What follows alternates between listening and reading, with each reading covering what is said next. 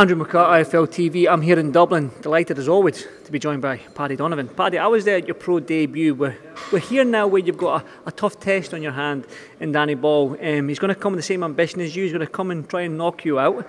You buzzing? You excited? First of all, thank you, Andrew. You've been there the whole way so far in my career. And yeah, it's an exciting fight. Danny Ball's coming from the UK, he's coming to win. He has a very, very tough challenge ahead of him here in Ireland. I don't think he has ever fought someone as high calibre as me in his career so far. And it's lined up to be an intriguing fight. You know, Danny's no pushover. He's a good fighter, all-round solid fighter. He's done a lot of 10 rounds. He's coming to win, I'm coming to win. You know, England versus Ireland, what more could you ask for? There's no way you're losing in Dublin, is there, in your home country of Ireland? That can't happen. No, I don't think so. It's going to be very, very unlikely. But look, that's the way boxing is, anything can happen. But look, I've prepared unbelievably well for this fight. I've got some of the best sparring in the world with Adam Azim for this camp. So yeah, I'm in great shape, feeling fantastic. Bit weak over the weight, but yeah, fueled up tomorrow, concentrate on the fight and get the job done Saturday night. These are the tests that you want, though. These are the tests that you need now. Like I said, you've been there from the start. You've got to experience the Tyson Fury fight weeks out in Vegas. You've experienced all that razzmatazz that goes with it. But now it's almost time for you to shine. And like I said to you, these are the tests that you need right now, these types of fights. Yeah, the last 10 fights, I've 11 fights, 10 or 11 fights so far has been fights expected to win, you know, the build-up on great undercards, but not officially making a statement in with the big boys. So this is the opportunity I need. I've got all my experience from Tyson. I've got all my experience from Joseph Parker, Andy Lee.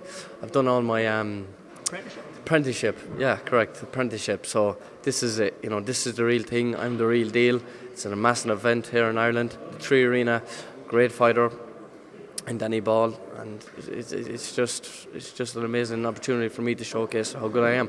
Same question I asked Andy Lee. Now, obviously, Saturday night you get the victory. You did it in fantastic fashion. You can't go down the ladder. You can't stay on that rung. You need to keep climbing the ladder. Now, 2024. What kind of opponent are you hoping for? Are we hoping for a top 15 world level? Top 15 world level welterweight. England, Ireland, America. It doesn't really matter. I'm trying to get myself to the States. Hopefully, if I get this win. St. Patrick's Day would be amazing with Eddie Hearn. That'd be a dream come true. But yeah, I've got a job to do Saturday, but any fighter in the top 15 the world after that, I'm open to fight. I've never dodged a fight. I know how good I am. I've been knocking out everybody in sparring for this camp. So I'm ready to go. I'm ready to show boxing fans between England and Ireland and all over the world just how really good I am. The welterweight division, though, is a tough division. It's always been that sort of marquee division with the Pacquiaos, the Mayweathers, the Crawfords, the Spences. For you to get that world title, it's not an easy task, is it? It's going to be difficult. Yeah, it's going to be difficult, but I'm still only 24, just gone 24 years old, you know what I mean? So it's difficult. It's going to be, every single weight is going to be difficult. They're all challenging. But when you know that you have the best team in the world around you, and the backings of Eddie Hearn, the backings of Andy Lee, and you're very, very skilled and very dedicated to the sport of boxing, I believe that I'm going to be a world champion. It's mended into my mind since the day I turned professional. I'm not just saying it to build fights, I'm saying it because I mean it from the bottom of my heart. I really think I'm going to be a boxing world champion. Let it be now, let it be next year or the following year. There's a title going to come and I'm going to get it. So I'm ready to take the opportunity when it arises. That being said, you've got a tough task in Danny Ball, like I said to you. What was said at the head-to-head there? I know there was a little bit, I don't know, it wasn't needle, but there was some words said, and can you just elaborate on what was? Yeah, I think he underestimated how tall I was. We're roughly the one height in the weigh-in, or in the face-off. Just told him that he's up against a special fighter. It's going to be very, very hard for him. He's never fought no one like me. I don't think he's ever fought an undefeated fighter. The only guy that he did defeat was undefeated. He got his jaw broken, he got knocked out against it, and he's even lost last week. So I told him that it's going to be a frightening experience in front of 10,000 Irish fans, and then to get in the ring with a special talent like me.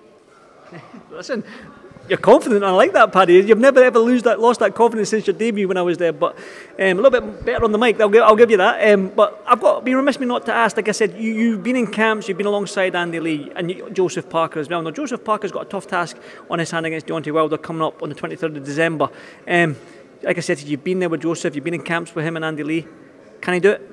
Yeah, we've got an amazing spirit in the camp right now. Andy is trying to balance between my show this week and Joseph Parker's one coming up. So the spirits is great. Joseph is looking fantastic. He's in great shape.